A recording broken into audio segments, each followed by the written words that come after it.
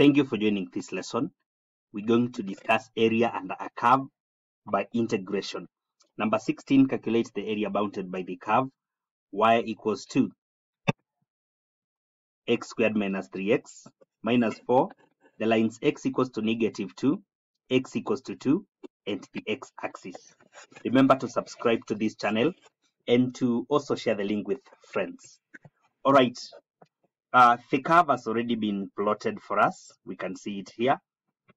Therefore, in case, just to give a caution, in case the curve is not drawn by the examiner, like in our case, make sure you draw it.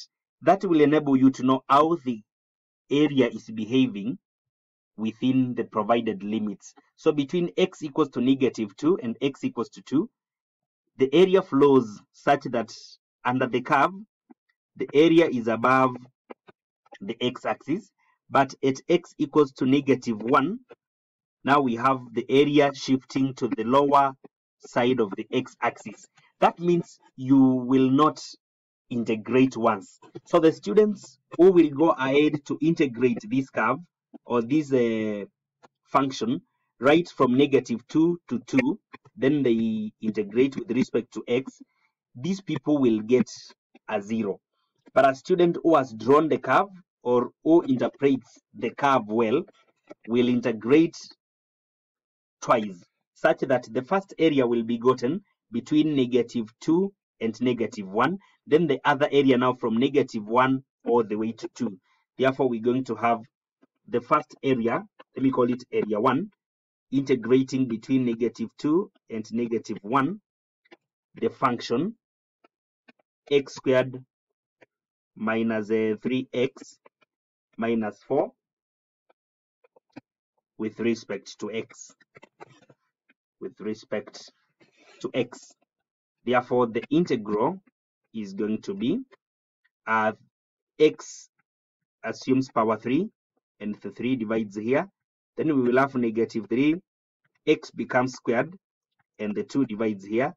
Then negative 4 now takes an x, which is to power 1 plus a constant.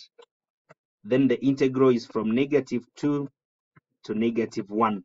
So what we do now, we substitute 1, then we subtract the same function when negative 2 has been substituted. Therefore, we'll have negative 1 cubed out of 3 minus 3 into negative 1 squared out of 2 minus 4 into negative 1 plus a constant. Then we subtract the same function when we have substituted a negative 2. This one is cubed, then minus 3 into negative 2, now squared, over 2, minus 4 into negative 2 plus a constant. So in the first case, when you substitute a negative 1, you're going to get 2 and 1 out of 6 plus c, then minus negative 2/3 plus a constant. So the constant cancels out, and when you add 2 and a 6, okay, this is minus negative 1/3, which makes it a plus. So plus 2/3, we'll get 2 and 5 out of 6. 2 and 5 out of 6 square units as the first area. Then now there is the second area, whereby we need to integrate now the same function, but now from negative 1 all the way to positive 2. Therefore, from negative 1 to positive 2, the same function x squared minus 3x minus 4 with respect to x, so that we get x power 3 over 3 minus 3 over 2x squared minus 4x plus a constant. Then it's from negative 1 to positive 2. When you substitute positive 2, you're going to get okay, let me write the substitution first. So we're going to have 2 power 3 out of 3 minus 3 over 2. Then now 2 is squared minus 4, 2 plus a constant. then minus.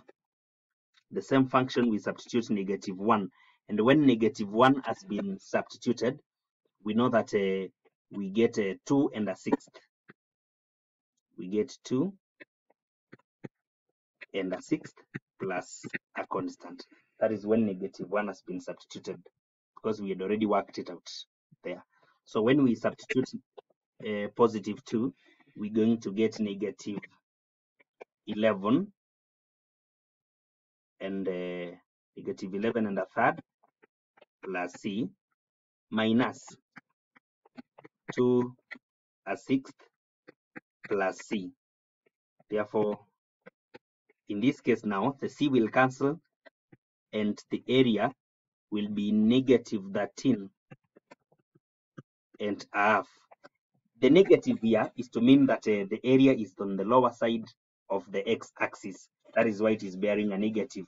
Therefore, the area 2 is now the absolute value of this, which gives us 13 and a half square units.